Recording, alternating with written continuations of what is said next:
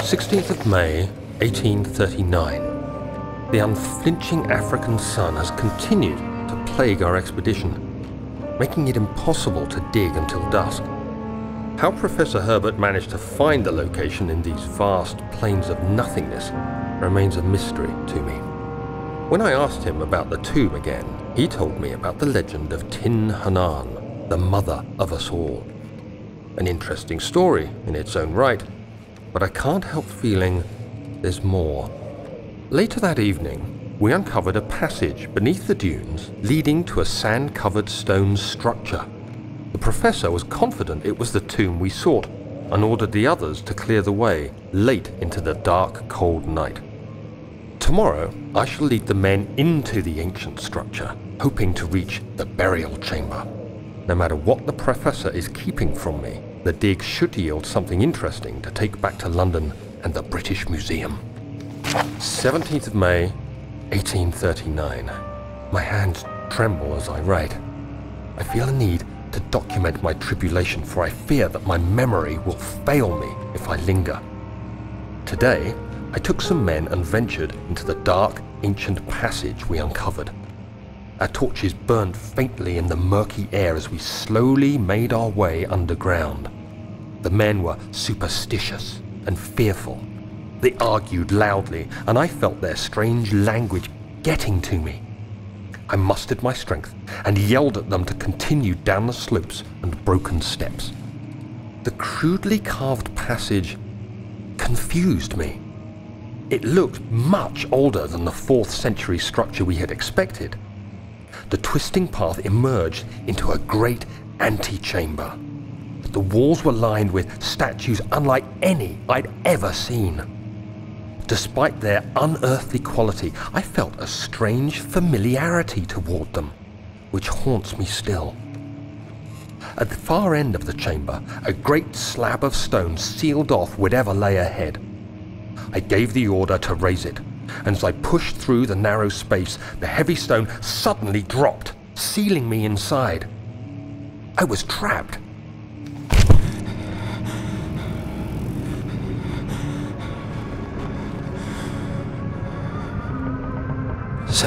May 1839. After pounding the unforgiving stone wall for what seemed like an eternity, I realized it was hopeless. I was trapped. I fell to the ground, gasping for air, trying to focus. That's when I saw a faint blue shimmer.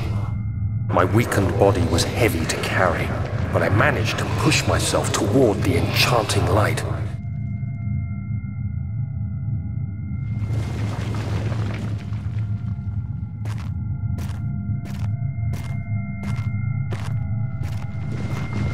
It was waiting for me. Enclosed in dark nothingness, I felt myself drawn to the mystic light. I reached out, closing it in my hands. The faint glow escaped my fingers and began to spark brightly and spirit me away, unlocking alien memories of spiraling towers, endless deserts, and impossible geometry. The next thing I can remember is the grating sound of stone being lifted, the voices of the Arabs pulling me to safety, and grasped firmly in my hands was the broken pieces of a most peculiar relic. 22nd of June, 1839. It's been more than a month since my last entry. After the event inside the underground chamber in Algeria, Professor Herbert insisted I return to England. He said he didn't want to risk forfeiting the entire expedition lest I took a turn for the worse. An excessive decision, in retrospect, but I'm glad it turned out that way. I found my journal this morning in the haphazard collection of things brought home from Africa. Next to it lay the broken stone orb wrapped in cloth. I tried to assemble it, but couldn't. The pieces wouldn't fit together, as if they weren't from the same object. Could I have imagined it all? Was there ever a complete orb? 25th of June, 1839. I feel the need to continue this journal, even though it was intended for my journey to Africa. This must be something very important. I just know it. I've taken it upon myself to piece the orb back together, but it's been more difficult than one might think. The pieces are behaving strangely. They seem to change color, shape, and texture, but ever so slightly. Yesterday, I took careful measurements and notated any significant markings. Today, I confirmed my suspicions. They were changing. I was terrified and rushed off to see the finest geologist in London, Sir William Smith. I approached the subject with care and we discussed how rocks change form. He told me about the nature of glass, how it eventually collapses on itself, like ice slowly melting over the course of centuries. Smith eased my mind a bit, but I can't escape the feeling that these shards have otherworldly properties. 2nd of July, 1839. I received a letter today from the Algerian governor's office disclosing the fate of Herbert's expedition. About a week after my departure, Abdullah, one of the men traveling with us, returned from the desert. He was badly injured, as if maimed by a lion. The man rambled deliriously about the expedition being attacked by something horrible. The French quickly dispatched a search party to look for the expedition. After searching for days, they found the camp abandoned without any trace of Herbert or his men. Tomorrow, I'll retrieve the things they recovered from Herbert's tent at the customs house. I don't know what to make of it, but I'm worried for him. 3rd of July, 1839. Today I picked up Herbert's things at the customs house. I dug through the trove of documents he had carried and found a log detailing the expedition. The nature of this text ranged from quick notes to colourful accounts of transpired events. I skimmed the pages, trying to figure out what might have happened. May 17th, the day I was trapped inside the orb chamber, Herbert dryly states, "Recovered Daniel after 1 hour of entrapment." This confused me greatly. I was suffocating within minutes. How could I have lasted an hour? I continued reading the peculiar text. Herbert states his facts without judgment or passion, but suddenly I could read frustration into his text. He pushed his men to investigate the underground tomb, an effort which seems to have strained the minds of his men. Madness spread through the ranks, and Herbert had to take some extreme measures to continue. He finally visits the chamber himself, where he retrieves the orb to the surface. His account confuses me greatly. If he has the orb, what are those pieces in my drawing room? 4th of July, 1839. It's done! The orb is assembled. I was awakened by an exhausting nightmare. Shaking and sweating, I retired to the drawing room with a cup of tea. The relic pieces lay spread across the table as I'd left them, but somehow I knew how it was supposed to be. I fetched the tar, which I had prepared to fix the pieces together, and without fault I joined them, producing the orb I remembered so clearly. The tar proved unnecessary. It was pushed out from the joining pieces as they merged on their own, with no adhesive. The ancient stone relic now rests on my table. Its immaculate surface and perfect shape could have been molded by a factory. This is all too strange. 5th of July, 1839. Today I went to the university looking for answers. I was able to sneak into Herbert's office and pick up an address book along with some relevant textbooks. Professor Taylor at the Faculty of History was very helpful, and I managed to approach the subject of the orbs. The most interesting aspect was the prevalent trace they had left in our culture. The mythic orbs may, in fact, have inspired the globus cruciger, which so many royal regalia holds to this day. In ancient times, the orbs were held by priests as a symbol of the sun and its power. As I was leaving, I overheard a disturbing conversation. Sir William Smith, the geologist, was killed last night. Less than a fortnight had passed since I'd asked for his expertise.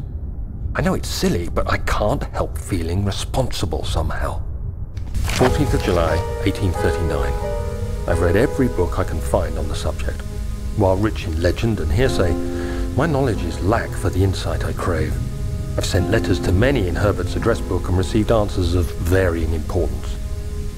Today, I got one which differed greatly from the others. From a baron in Prussia. He said nothing about the quaint stories of priests in underground temples. He didn't even mention them.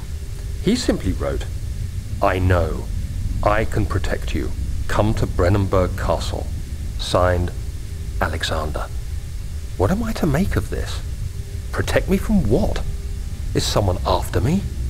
I looked up Brennenburg and traced it to the Prussian woods near the Baltic Sea. While being the least informative letter I've received, it causes me greatest distress and interest. As I write, my thoughts are drawn to my nightmares in which a most disturbing sound calls to me. A sound defying description. A voice from the void. The last few weeks have been awful, with so many sleepless nights dreading a repeat of those horrid dreams. Tomorrow, I shall visit my physician, Dr. Tate, in hope that he can provide me with sedatives to help me sleep. 17th of July, 1839. How has this escaped me? They're all dead. Limbs scattered, heads split down the middle, their skin flayed as if boiled. I feel like I'm falling into myself. What's happening? Sir William Smith, Professor Taylor, now Dr. Tate. Is it following me? How can it not be? It's the damn thing I brought from Africa. Something is after me. I have no choice but to trust the Baron. He better know what he claims. If he is wrong, I suspect he'll regret it as well.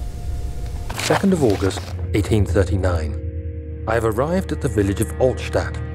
It's a haven in the midst of a vast forest and the last stop before my final destination, Castle Brennenburg. It's late in the evening, and the outrider, who has been with the coach since Bremen, advised me to wait until morning before I venture further. I've arranged for a bed at Der Müller, the village's only inn, and am now waiting for the sun to rise. I try to sleep, but as I close my eyes, I see the men who fell victim in London. My fear and shame forces me to witness the same scenes over and over. They are dead because of me. 3rd of August, 1839. I feel like I have fled the world and all its worries. Brennenburg is a majestic creation perched upon a forest-clad hill with towers reaching well above even the highest pine trees. Following the winding road leading to the gates gives the impression of discovering something forgotten, as if journeying with Marco Polo to the hidden Xanadu. Alexander, the Baron, is a peculiar but gracious man. He seems well versed in worldly matters, and is not at all as eccentric as I assumed. My room is exquisite, and I'm confident that no hotel for miles could even hope to match it. As the sun sets on Brennenburg, its fairy tale varnish turns to an eerie gloom. Alexander's strange servants are never far away. They are a quiet lot, and their behavior could only be described as skulking. Alexander seems pleased by my presence. As he puts it, it seems like I got here just in time. 4th of August, 1839. The nightmares woke me in the early morning, and for a moment I forgot where I was. Shortly after, there was a knock on my door. Alexander had heard my screams and asked me to join him in the parlor. As we drank our tea, Alexander began to tell me what he knew. It seems like the orb I found casts a long and dark shadow. It's not only a powerful item, but a dangerous one. Simply by touching it, you invoke the powers within, and if you are too weak to control it, it will devour you. The shadow is a sluggish thing, lagging behind the wielder, killing anyone or anything in its path to reclaim the orb. I said I didn't care about its powers, and that I should throw it away. Alexander advised against this, as I'd still be a part of the path to the orb, and eventually suffered death. Having the orb, I would at least have the chance to fight back when the time came. I asked Alexander what he meant when he said he could protect me, and he answered that things can be done, but at a price. 7th of August, 1839. There is no denying that Alexander puts a lot of faith into what I can only describe as magic. I'm not surprised. Even while traveling across Europe, I assumed I would have to embrace the supernatural to save my mind and life. As a novice, I do everything in my power to stay focused and not dwell too much on my own doubts.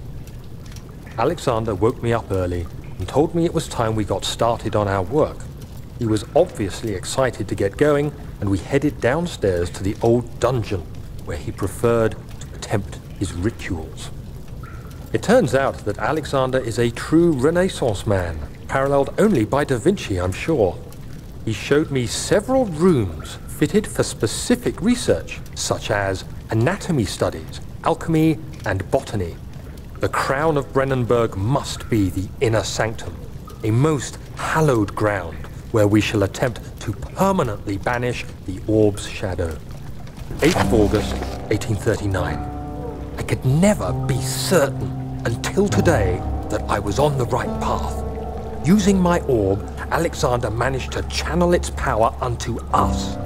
The inner sanctum flared with blue, fiery light, and I could feel the same things I felt in the dark chamber in Algeria. It was like standing in a mad whirlpool of impressions.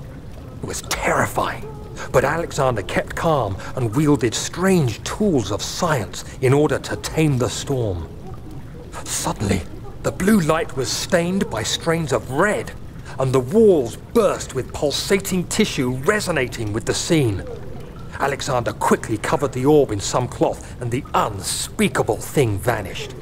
Apparently, the orb's shadow is closer than Alexander thought. He said I should prepare for a warding ritual tomorrow. I'm not sure what he expects, but I have a bad feeling about this. 9th of August, 1839. It is still early, and Alexander is busy preparing for the ritual later today.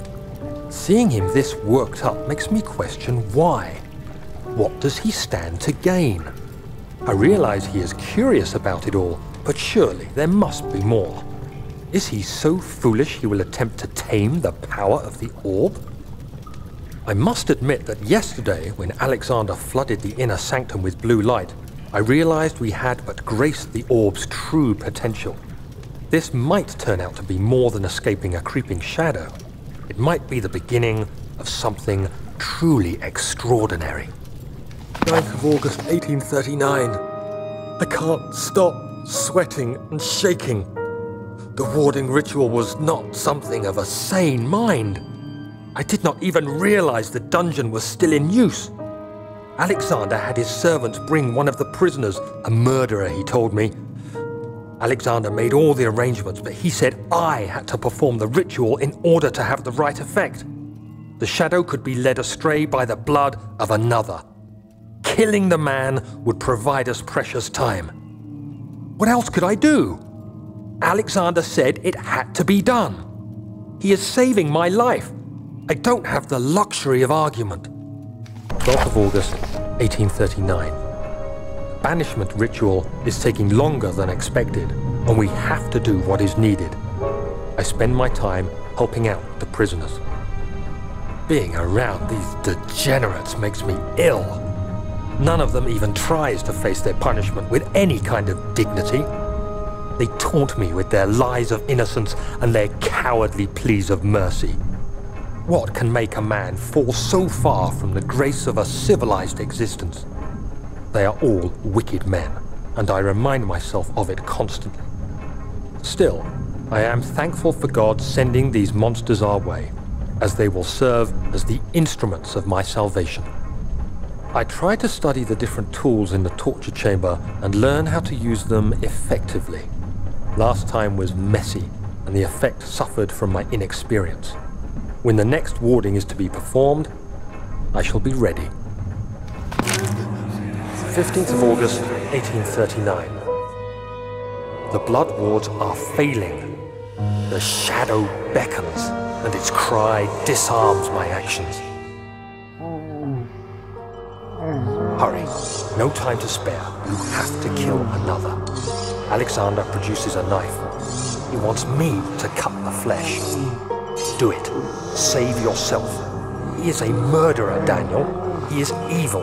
A cold-blooded killer. Hurry.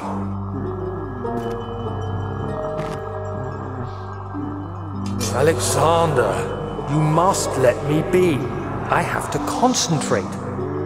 Take the man, cut the lines, cut the flesh, watch the blood spill, let it come.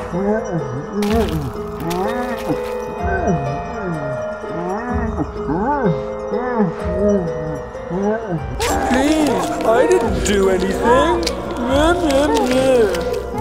Take the man, cut the lines, paint the man, cut the lines. Please, the man cries. Now you see. I did well. One life for another. You hear me, guardian of the orb? I did all this for you. Now, once more, withdraw your shadow from my domain.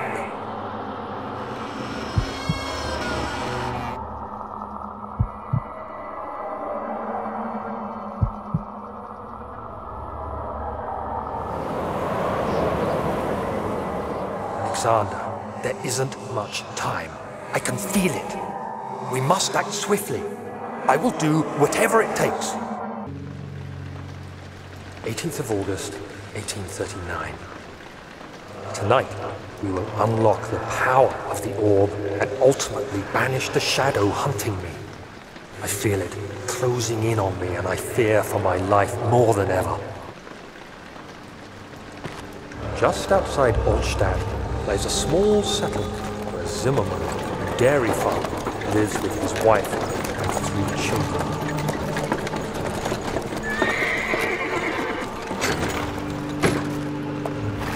We took the coach, went there. Our visit was unexpected, and Alexander was able to strike Zimmermann down without alerting the others. As he went to take care of the farmhands, I began to look for the children.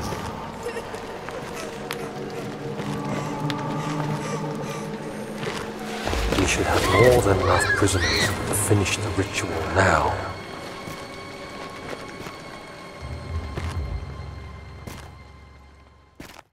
Of August, 1839. I cannot believe what I have become. One of the girls escaped and I chased after her all the way upstairs. I hunted her down, and what is a life worth? How many lives can I take before I surrender my own? Sure, I would kill a murderer to save an innocent, but to kill an innocent to save myself? A cold-blooded murderer. 19th of August, 1839. It's not fair. I'm not to blame. I've been manipulated by that demon. He played my guilty conscience and duped me into facing the shadow alone. That vile, conspiring man. He expects me to meet my death as he steals power beyond imagination. Alexander, I will kill you for what you have done. If only the shadow had caught me in London or Algeria, I wouldn't have to suffer this humiliation. You made me a murderer, a monster. And now, I merely await my death. I am too weak to press on. I can hardly stand as my knees fail me. I cannot see as my eyes are dressed in tears. I am as broken as the men I've tortured. If only I could wipe my fear away, as we did with them. 19th of August, 1839. I wish I could ask how much you remember. I don't know if there will be anything left after I consume this drink.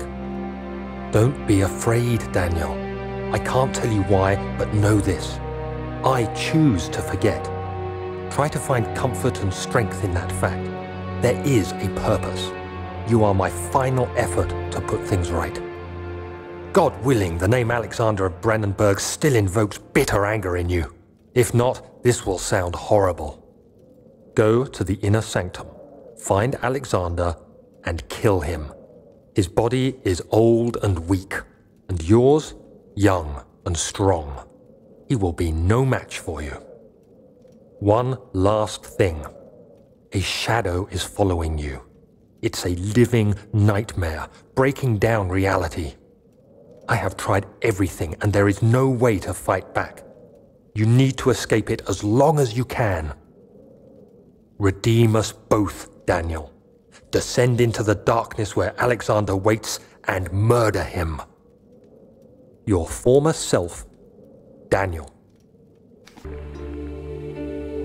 It was my greatest triumph, and I never looked back.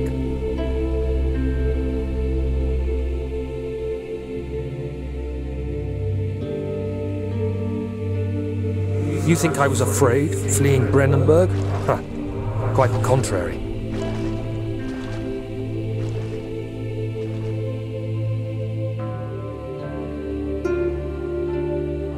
I knew it was my purgatory, hellfire made to wash away my sins.